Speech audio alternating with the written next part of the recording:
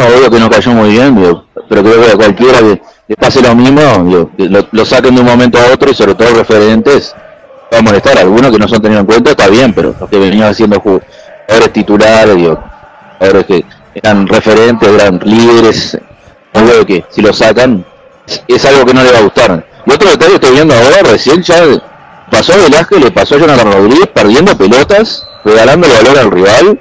A los nervios, será la lluvia, no sé qué será, pero ya Nacional está entreverado. La cara de Zavala sacado, un jugador que siempre juega libre, ahora juega sacado.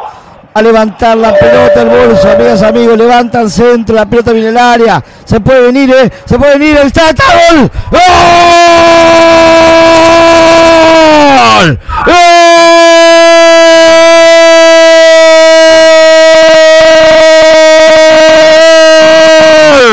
¡Gol de Nacional Zavala! Viviño Zavala, qué clase para definir. Le dejaron la pelota servida para que rematara. Y un remate furibundo, violento de Zavala, amigas, amigos, que la manda a guardar cuando estamos en los 17 minutos de juego. De un lateral vino la pelota hacia atrás. El centro de la famosa muerte. Un cabezazo. Lo dejan servido solito a Zavala, que le gana esa espalda todo y la manda a guardar, amigas, amigos. Gol de Nacional. Pone paño frío si tranquilidad del parque. Y el jugador Zavala, el jugador que más se había destacado en el campeonato, el jugador distinto, apareció y en el momento justo, había caído de Nacional, no era el mismo, y en el centro y el anticipo perfecto de Bruno Damiani para meter el cabezazo y habilitar a Zavala, hay que destacarlo del juvenil, porque la verdad, como anticipó el marcador, cabeceó perfectamente cruzado y lo dejó solo a Zavala, y definió espectacular, la verdad. Nuevamente vemos la jugada, muy bien Damiani, le queda servidita y el surgazo, el derechazo que saca, lo deja sin asunto a Lerda. Había que defender, a vencer a Lerda de esta manera, o si no difícil, porque la verdad lo habían exigido y lo había tapado. Cambio todo ahora radical. Desde Montevideo, Uruguay, al mundo, estás escuchando Los de Afuera no son de palo.com, la radio del hincha. Empezó a movilizarse de nuevo Deportivo Maldonado, lo vuelve a meter sobre el arco. Nos estamos llegando a los últimos 5 minutos. Reacciona Edenco Fernandino. Otro córner más, pero la pelota tirada afuera. Pichazo con los ojos despavoridos. Damiani marcando como si fuera un zaguero. Corren los suplentes Nacional a levantar el centro de Arias. Este es muy buen jugador que tiene el Deportivo Maldonado. Va a levantar el córner el equipo del Deportivo Maldonado. Levanta el centro, el cabezazo de atrás, se mete en el área, rebota y está, gol. ¡Gol!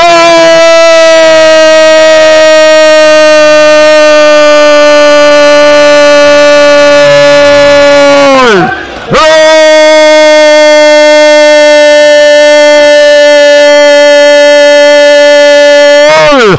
Del Deportivo Maldonado. Una desinteligencia en la defensa nacional. Y al minuto 41, cuando venía el córner, el de León, pero el de León del lado de Maldonado, sentencia el empate, amigas, amigos, de León, primer gol en el torneo, el pibe, el de las juveniles, de ayer del Depor Maldonado, el centro, el cabezazo, se mete, y bueno, pifea la pelota, pero de León la empuja, empata el Deportivo Maldonado.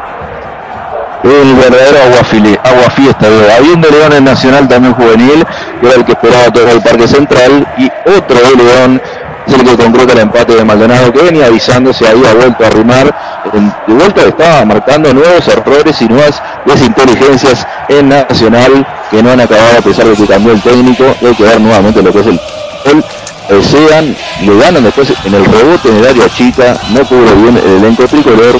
El descuido se transforma en el empate Deportivo Maldonado, no llega ahí bien Bocanegra al remate del juvenil, ya lo habían peinado, había rebotado y dentro del área chica le ganan y se pone el 1-1. Deportivo Maldonado insinuaba y ahora sí concreta ya el empate. En 3 minutos, vamos a ver si Nacional se puede poner en ventaja nuevamente antes de que termine este primer tiempo y siente el gol o por el contrario reacciona enseguida. Los de afuera no son de palo.com, la radio del hincha. Somos revolución.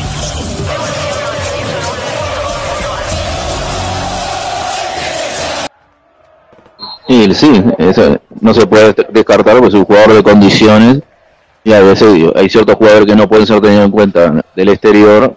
Si se recurre al campeonato local, ahora se puede jugar en este preolímpico y en el que viene. Bueno, según medios internacionales está arreglado la llegada de Suárez al Inter de Miami, no es novedad ninguna, ¿no? Para nosotros esto. Según algunos medios internacionales ya estaría arreglado. El problema es el sueldo de Suárez, por la cantidad de sueldos que tiene el Inter de Miami. Hasta febrero no volvería a jugar porque ha quedado eliminado casi todo, hasta último. Así que bueno, en febrero Suárez, el Inter de Miami. Olvidar. Va a levantar la pelota el equipo Deportivo Maldonado. Amigas, amigos, centro de Deportivo Maldonado, segundo palo, cabezazo, ¡gol! ¡Gol!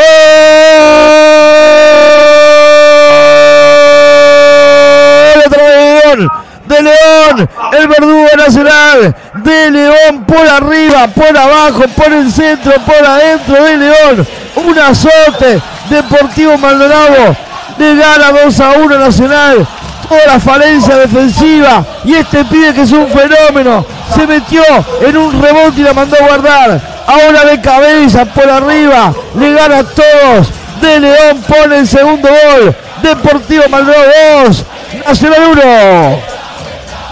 Noche soñada para el pibe de 18 años de León, el de Deportivo Maldonado. Qué mal que salió el Chazo.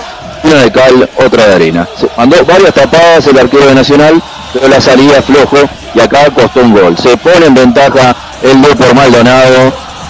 Y cuesta arriba que se hace el partido. Todavía queda bastante rato, todavía lo puede dar vuelta, pero se le complica mucho el debut de Recoba. Y en una noche de lluvia, la defensa nacional hace agua. Los de afuera no son de palo.com, la radio del hincha. Somos Revolución. Revolución 98.9.ar. Cada contra es un tembladeral, cada contra es inminencia del gol, cada contra tiene la chance Maldonado de liquidar todo y lo tiene que hacer, porque todavía esto no está cerrado. Amigos, 84 minutos de juego, córner para Deportivo Maldonado, es más que Nacional y merece el tercero porque no marca nadie Nacional. Vamos a ver qué pasa ahora. Van a levantar el córner, levanta el centro, saca Nacional, la primera que ganaron. Mira quién ganó, el Cole Ramírez, ninguno de defensa. Casting de defensa los Céspedes mañana, amigas, amigos. Vayan a probarse que capaz que los toman. Va a sacar la pelota. Va a sacar la pelota el Deportivo Maldonado, un lateral. Puede levantar centro, levantan centro, segundo palo entre Spinelli y cabezazo, ¡gol! ¡Gol!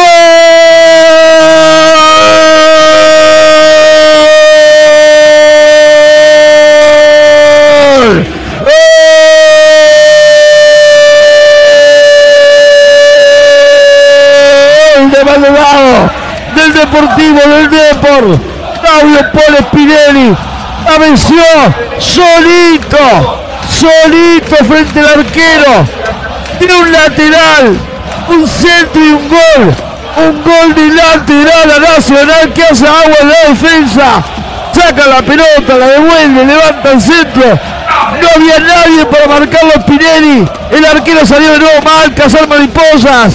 Amigas, amigos, un terremoto, no una tormenta en el Parque Central, hace agua la defensa de Nacional, aprovecha el Deportivo Maldonado, Claudio Paul Spinelli, liquida Deportivo. Y la verdad, para definirlo, se vino una tempestad, y se vino una tempestad en el Parque Central con el fútbol, con los resultados, con todo lo malo que lamentablemente invade el elenco tricolor, y si a eso se le acompaña que nuevamente tu arquero sale mal, ya está, cartón lleno. Deportivo Maldonado sigue aprovechando todos los goles de Deportivo Maldonado, errores Nacional, y aprovecha el Fernandino, pone 3-1 y ya esto no tiene ya más nombre. La verdad, una felicitación para la hinchada de Nacional, se la banca bajo la lluvia, que alienta, apoya en estos momentos cuando tiene que apoyar, y a todos los hinchas aguantan estoicos en todas las tribunas, porque en este momento no cualquiera se quedaba. Amigos, amigos, Amigas, amigos, salta la hinchada Nacional.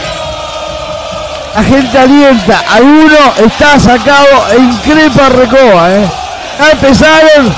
Acá se ídolo, todo bárbaro, pero increpan algunos jugadores como el arquero, como Bocanegra.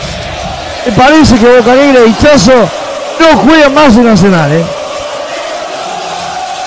Y sí, lo que pasa es que estas actuaciones, estos horrores y el hartazgo total transforma en barrido, no hay otra manera de definirlo.